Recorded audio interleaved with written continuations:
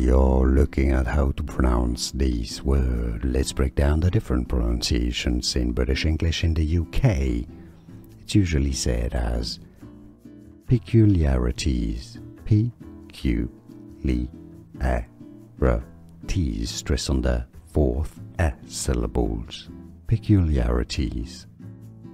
In American English, however, it's usually pronounced as peculiarities. We are looking at how to pronounce these words. Let's break down the different pronunciations in British English in the UK. It's usually said as peculiarities, P-Q-L-E-A-R-T, stress on the fourth S syllables, peculiarities.